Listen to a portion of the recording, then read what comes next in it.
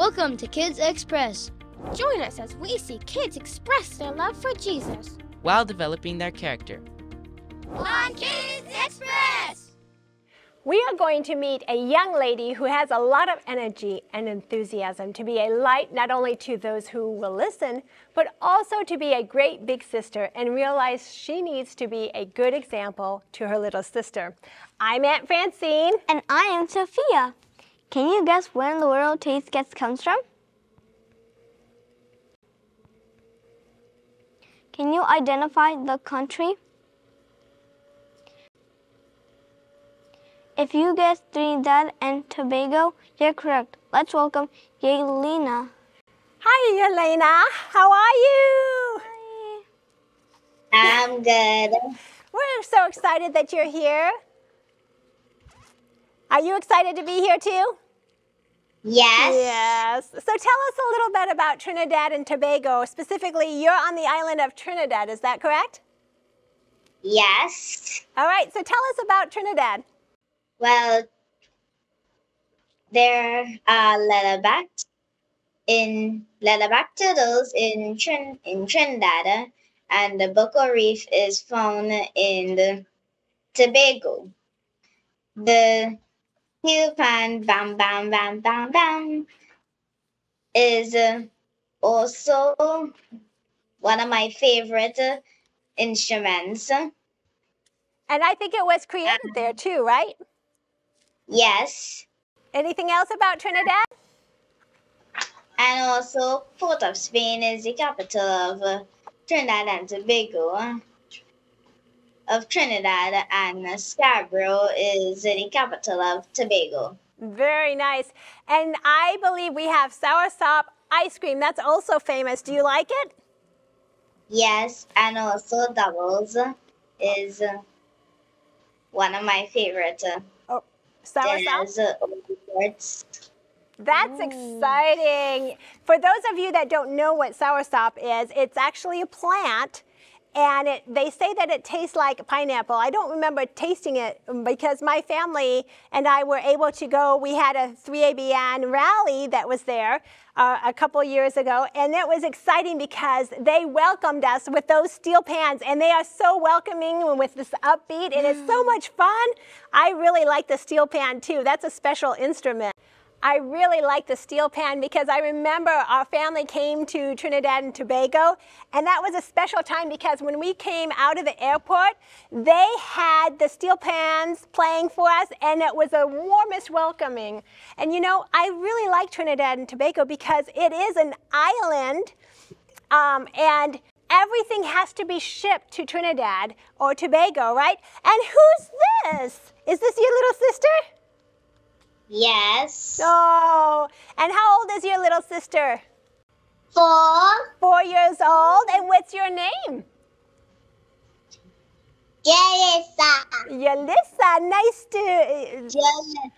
Jalissa. Nice to meet you. I'm so glad that you're joining us. But you know, when you think about Trinidad and Tobago, it's an island, so everything has to be shipped and brought over. So if you think about everything that you take for granted, that's an island, so they don't have as many resources that we might have in the United States. For example, like maybe a lot of building supplies or even some food has to be shipped to your island. So when you think about that, you may not have as many resources as we have because, and if you do, it's more expensive. So we have to think about that. But yeah, I'm so glad that you are in the island of Trinidad and Tobago.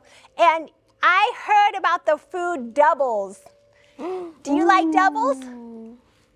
Yes. Describe it for us. Yes. What is doubles like?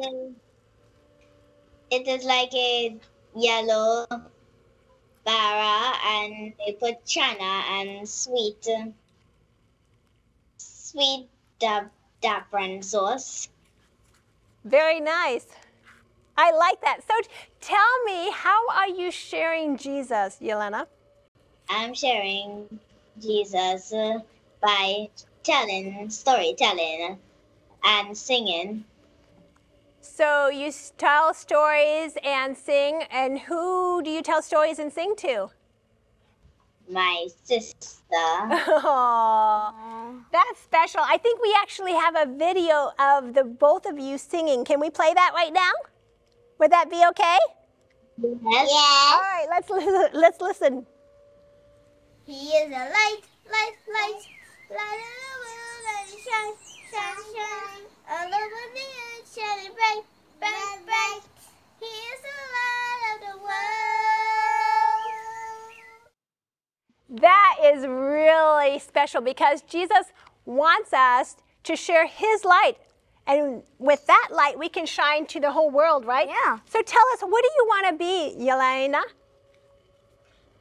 I want to be a teacher. Yes. And so being a teacher is a big responsibility. So what else do you do to share Jesus? I share Jesus by singing in church. Uh-huh. And you said something about that you do something with your friends at school. What do you do for your school? I help my classmates with their schoolwork. Okay. And you said something about when they're sick or they can't make it to school. What do you do? My mommy does when I was in standard 2, it was online before school was ready for us to go in public. So my mommy had to send some pictures for my classmates that were absent. That was nice. So you were helping. When they were sick and when they were not feeling well. That was really nice. So you actually got your mom involved, but you were able to help your friends there who were sick and giving homework to them and then sending it back to school. That's a big deal. Yeah. That way they wouldn't fall behind in school. That's important. Yeah. So if there was one thing that you feel like God is developing your character, what would that be? Be reliable. Being reliable. So what does that mean, to be reliable? That means that you can like trust someone. If you say like, "Hey, can you do bring me can you do the laundry for me?" and they say yes, well then like if you go somewhere and you come back home, you can't like just see like clothes not folded. Leaving your clothes. Yeah. Yes. So what kind of chores do you like to do, Yelena? Wash the dishes, fold the clothes. Yes. So are you always reliable? No. So sometimes it's real.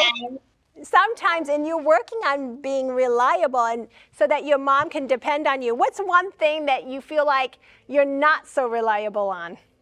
What kind of things? Well, maybe once when my mom tells me let's say that so sometimes I don't fold my laundry. If she tells me, I forget or I just don't want to do it. And I remember a time that I told my daughter, for example, I would go to the store to get something for her, and Friday came around and I wasn't ready to go to the store, and I was realizing I was making excuses and I was getting too busy. But I had to keep my word and be reliable and actually take her to the store before, of course, sundown. But you know, we need to be able to follow through. What's something that you feel like you have to be reliable on, Yelena? Folding the clothes, washing the dishes. Uh-huh. Doing my homework. And doing your homework without being told. How about your little sister? What do you feel like you have to do? Do you have to be reliable too?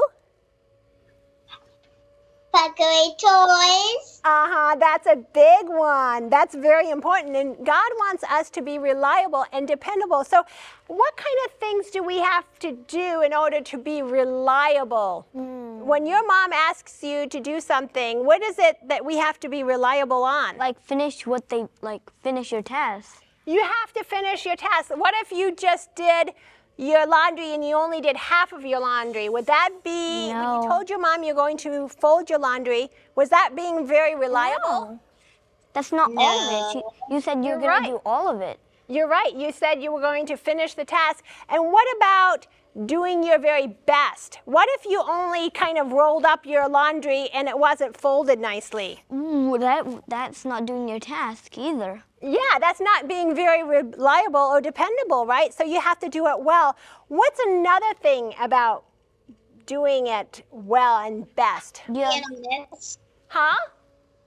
Being honest. Being honest. If you say you're going to do something, you have to follow through with it. You're right. And so all of those things are important tasks to keep in mind when you are dependable. And since you want to be a teacher, right? You have to be reliable and that your mom can trust you with your little sister and being dependable. So you mentioned something also about being reliable, like with your classmates. What if you didn't turn in the homework for your classmates? What would happen? They won't be able to do it. They wouldn't be able to do their schoolwork, or your teachers wouldn't be able to grade it. You're right. So they're depending on you to do a good job and follow through, being honest, right? Doing your very best. And what else was the other one? Finishing your task. And that's all the things that we want to be able to do. So I think it's time for our question. Oh, yes. This question comes from Keela, who lives in Indiana. She asks, how did you get started working in the children's ministry? What do you enjoy the most? Oh, I like that question because it centers around being a teacher. You know, when I was young, I started teaching Sabbath school, and I had to be very dependable every Sabbath and teaching some of the kids, even at age 12. And so God was already using me, and I loved being with the younger kids. And then I would help out at summer day camp, just volunteering and helping out. And the more time I was spending with kids, the more reliable I became and more dependable that I became. And then also I was helping younger kids, just like you're helping your little sister, or older people. And so I realized that I too wanted to be a teacher. And that's a very important job because, you know, no matter what you do, we need to be dependable and reliable. And I've got a Bible text, and it's in a small book near the end of the Bible, and it's in Titus 2, verse 7 and 8. And let me read that. It says, "In all things showing yourself to be a pattern of good works, in doctrine showing integrity, reverence, and incorruptibility." What does all those things mean? It means that you have to be careful of what you do, how respectful you are, and that there's nothing negative about you, that people can't even talk about your speech and cannot be condemned, that one who is an opponent may not be ashamed, having nothing evil to say about you. That means you have to really put on a character of who? Who do we have to put a character of? God. God. And Jesus, you're right. You're right. We want to live for Jesus. And so when we do our very best, we're very honest, and we finish the task, then what? People can't accuse us for something, and we are dependable and reliable. Don't you want to be reliable for Jesus? Yes. I hope you do, because being a teacher is a great responsibility, and I believe it has the greatest rewards. Just to know that perhaps someone will be in heaven because of something you have done. Thankfully, you don't have to wait to be a teacher to win souls for Jesus. Even your little sister, like Alyssa, who is only 4 years old, may be a reason for someone who gives their lives to Jesus. So choose today to be reliable and someone that God can depend on, that you can spread the love of Jesus for everyone. Don't you want to do that? Yes. Let's live for Jesus. Thanks for joining us on Kids